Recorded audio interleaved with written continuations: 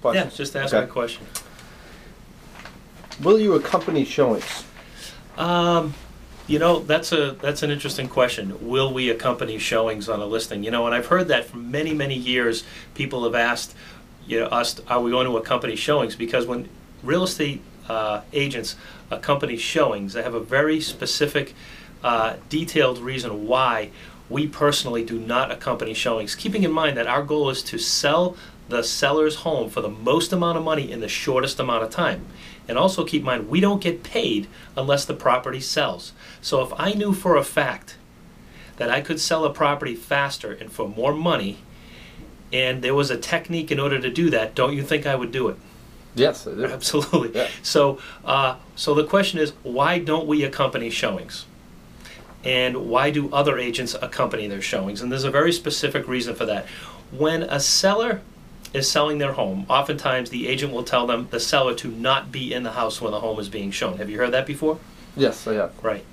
So what is the reason why they ask the seller to leave the property? I don't know. Well, to make the buyer feel more comfortable. The buyer will typically stay there longer when the homeowner is not there. Oftentimes, if a homeowner's, you know, stay in one room, the buyers will not look in that room that often, and when they leave the property, oftentimes the buyers will say to the seller, sorry for inconveniencing you.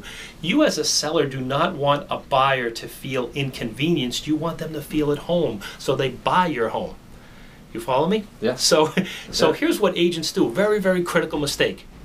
You know, with all the new agency laws and disclosures, and now we're in the information age, buyers know for a fact that the agent whose name and whose picture is on the sign in the front yard, they know that that person is a representative of the seller.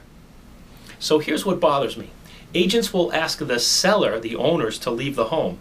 And then in place of that, now comes the seller's representative. In most cases, that's worse than having the seller there. Because now the buyers are being coached by their buyer agent that if they like the property, that they shouldn't show any emotion or feeling about the property, when buying a home is an emotional purchase. And so by a listing agent showing up at the property, they're robbing the buyer of that opportunity to actually go in there and buy the property and feel emotionally connected to the property, because they have to hide their feelings because the listing agent is there. Now, here's another factor that rolls into this. When a homeowner lists their home with a real estate agent who has to accompany showings, here's the reality of what really happens that sellers are completely and totally unaware of. And we, working with buyers, understand this because we see what happens, and the seller never knows. Seller lists their home with an agent who insists on being present for the showings, right? The buyer agent calls the listing agent and says, I'd like to show this property on Saturday at 1 o'clock. Well, guess what? Your listing agent that you've hired isn't available. So because your listing agent isn't available, the house doesn't get shown. If the house doesn't get shown, it doesn't get sold.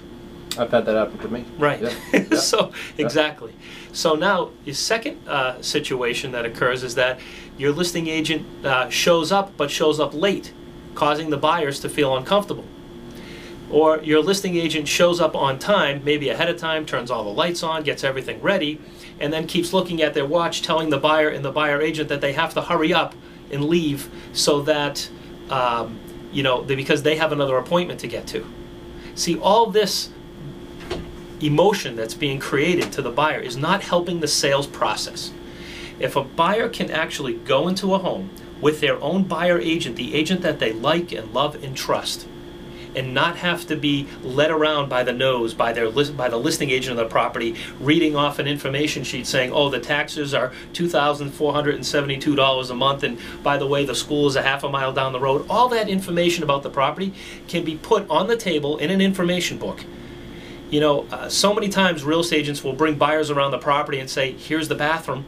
Oh, what gave it away? The fact that there's a bowl bolted to the floor and there's a shower in the corner? I mean, it's so silly when I see agents showing homes. Here's the main fact.